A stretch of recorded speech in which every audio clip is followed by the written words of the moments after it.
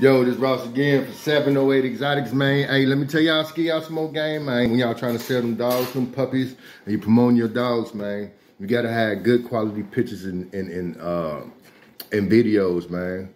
And you gotta feed them motherfucking dogs, man. Y'all be having these skinny ass pieces of shit looking bullies for sale, bogus ass pictures, you know what I'm saying?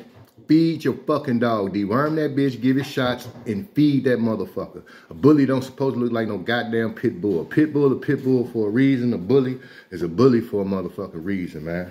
Stop being so motherfucking cheap.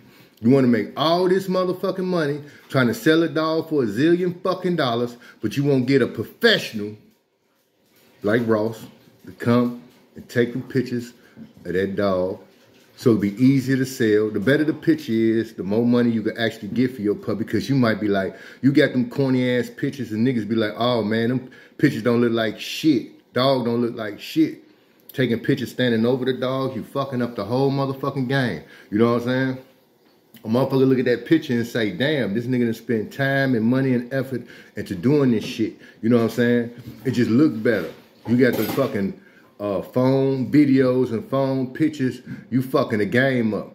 You think motherfuckers about to give you thousands and thousands and thousands of fucking dollars for these skinny ass pieces of shit? Nah, nigga. Straight up.